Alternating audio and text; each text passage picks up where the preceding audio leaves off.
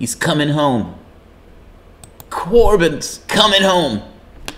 At least it looks that way. Maybe if there's an election that's held today, Jeremy Corbyn will probably win. But right now we have Theresa May, who is failing publicly and open.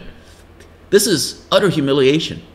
However bad you think your day is, whatever pressures you think you take on as you go through your particular day, be it at work, be it at family, whatever, it is nothing like utter humiliation on an international scale.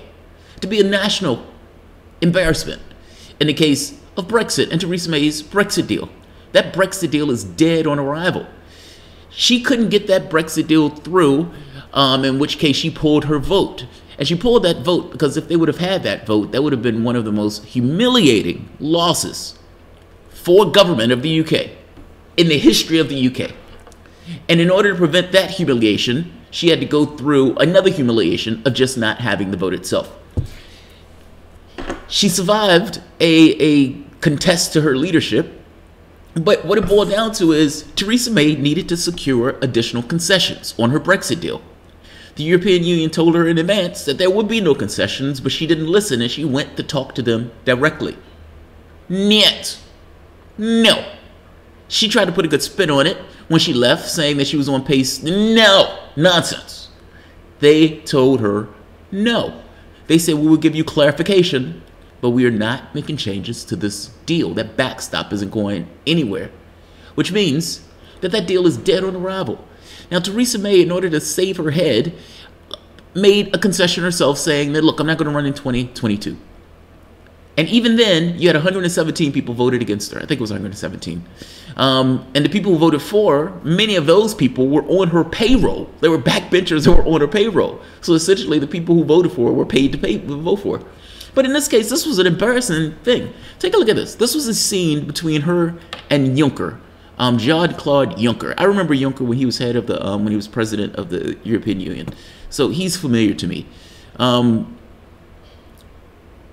This is, first, one thing, two things. They're fist bumping. This is Angela Merkel. She's on her way out. I don't know who this guy is. I can't see his face. But these guys are fist bumping. Theresa May is there to secure a deal because her political life is on the line. Literally, her political life is on the line. If she can't secure this deal, she will be voted down. They would take her out, meaning she's going to lose that prime ministership, especially with the DUP, because her prime ministership purely depends on a small group from Northern Ireland called the DUP. She needs to secure a deal to keep her political life intact. Pressure busts pipes. That's what we used to always say at the chess thing. Pressure busts pipes. We say that because when you're playing a game and it gets to these really tense positions, sometimes the nerve of a man fails, in which case he blunders and loses.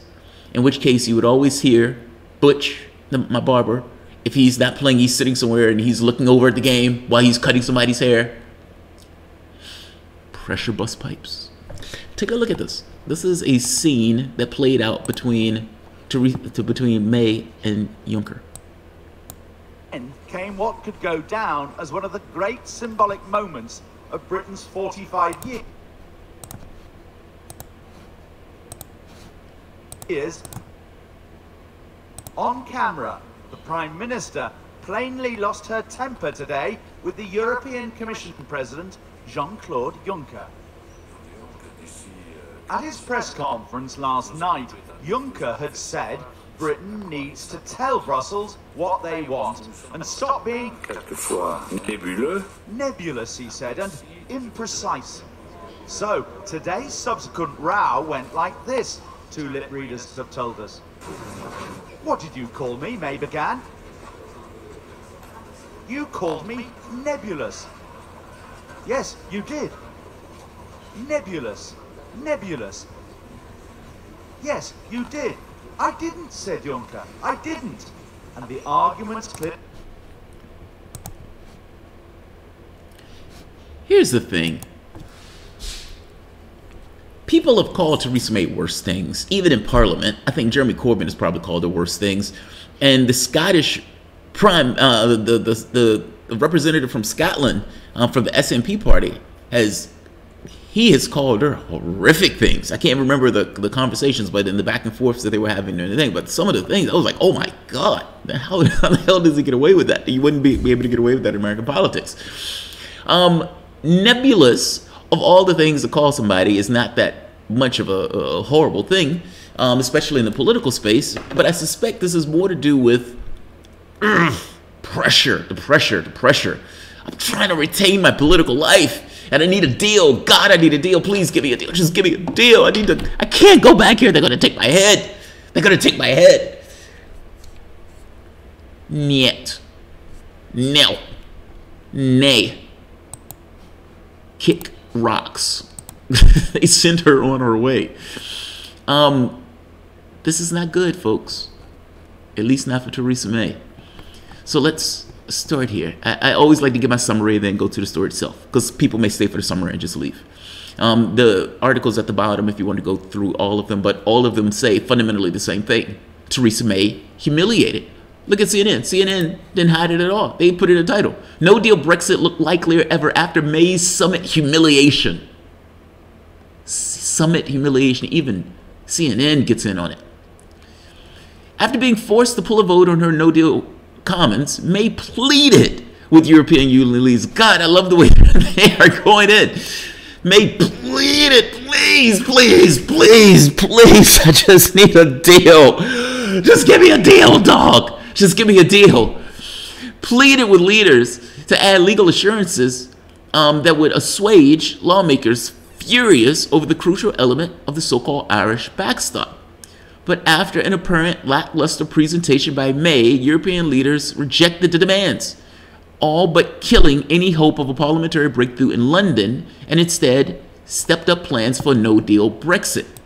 Now, this is fascinating because of what's next. Now,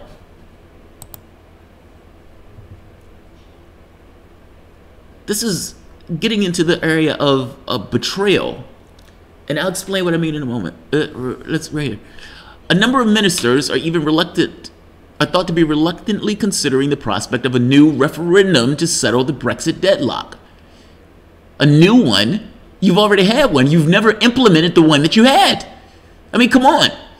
The people say they wanted to leave. And instead, you had a Remainer who's running the campaign to leave. What she's putting forth is not Brexit. You've never... Let me be very clear on this. I am agnostic towards Brexit. I've always been. Whether you want to leave or stay, I don't care one iota, one way or the other. I want Jeremy Corbyn elected Prime Minister, and I want Jeremy Corbyn to be able to implement the plans that he wants to implement. That's where I am. That's my political bias in this case was clear. I've always said that Brexit will have consequences. So I was never unclear on that. I've always been honest about that. If you're ripping yourself from the European Union, I expect that there will be some kind of consequences during the phase of readjustment. You know, Brexiteers sometimes are somewhat dishonest on this. I've always been open on this. But the problem here is you've had a referendum. You've had a large outswell of support of people who said, we want to leave. Now, you had a small smidgen of difference between those two things, but this was one of the largest elections ever in Britain. And this large share of people said, we want to go. We want to retain and take back our sovereignty. Now, however they ran that campaign, whether it was racist, whether it was the song, whatever, it's a campaign, and they decided to leave. The person who was in office was a Remainer and didn't necessarily have this sort of leaving. You can't honestly tell me that that Brexit deal is what people signed up for. And yes, I can understand that the Brexiteers in this case, who I disagree with politically, at the very least I look at it as somewhat of a betrayal. I don't think those people are crazy for looking at this and calling it somewhat of a betrayal. And if you're going to have another referendum, you've already had a referendum, and you haven't implemented what the first referendum says. I mean, come on, let's be honest. At the very least, own up to that. This quasi-leave stay stuff that Theresa May is doing, where it's like the worst of both worlds, I got to be honest, between her Brexit deal and staying in the European Union, you might as well have just stayed in the European Union. This is not Brexit. It's not Brexit. I can understand why Brexiteers feel betrayed by this. And like I said, I am agnostic on Brexit, so I don't have any hard ideological leanings one way or the other. I'm just saying how to look at it. What she's putting forth is a worst case scenario from leaving and from staying. Yeah, it's like, you know, the Brexiteers have even said there's some stuff in the bill that they're okay with. The DUP has made the point that that backstop is a fail, and they in no way are going to support it. Apparently, Labour and Jeremy Corbyn's government has been working on trying to, let's say, work with the DUP and try to find areas where they can join hands and gain interest. Apparently, some of the Tories have been reaching out to elements of Labour, turncoats that were in the Labour government, in order to try to prop up this deal. And Theresa May is not taking no for an answer with this deal. And this idea of a referendum, the question is, what's going to be on the referendum? If the referendum is, do you want a no-deal Brexit or my deal? And taking that to the public. Is that right? No deal or my deal? Not no deal or my deal. Do you want my deal as a Brexit, or do you... Well, let's read the article. Let me make sure. I heard that from Galloway,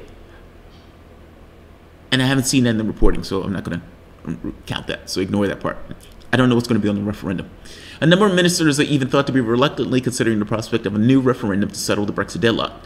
The Times, which reported the claim, said many now consider the Prime Minister's deal to be effectively dead in the water after the tense Brussels trip.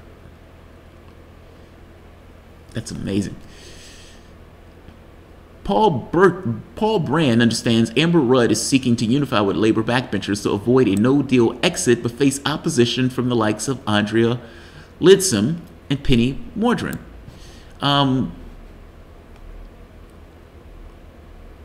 Let's see. They're talking about bringing this up for some kind of debate or putting it on the table in January.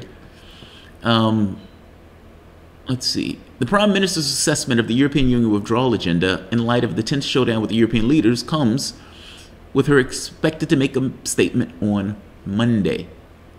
It was also reported that Mrs. May told the European senior figures she might as well put the Brexit deal before MPs next week if no further reassurances on the controversial Irish border backstop measures would be coming from Brussels. The Financial Times quoted a source close to Prime Minister saying, "At the point where there is no prospect of getting anything more from the European Union, that's when you would have to put it to the vote." However, the government source made it clear that the Press Association that a vote was unlikely to be a Commons vote on the withdrawal agreement next week. Let's see. A combative EU summit left Mrs. May insisting in some weird quasi-alternate universe that she was still on track to win assurances from the controversial Irish backstop, as if human beings don't have eyes and they weren't necessarily seeing the utter, complete, profound, breathtaking humiliation that was the EU whirlwind tour. Putting a positive gloss on the EU summit, the Prime Minister said that further talks would take place in the coming days on measures she hopes will persuade MPs to back the Brexit agreement in Parliament. Good luck with that. Good luck with that. Bad day for Theresa May. That rhymes. Lame duck. Theresa May, her goose is cooked. Zombie Prime Minister walking. Zombie Prime Minister walking. I'll leave this here. If you enjoy the content, please feel free to share, like, subscribe. You can always support through PayPal or Patreon. Thanks all.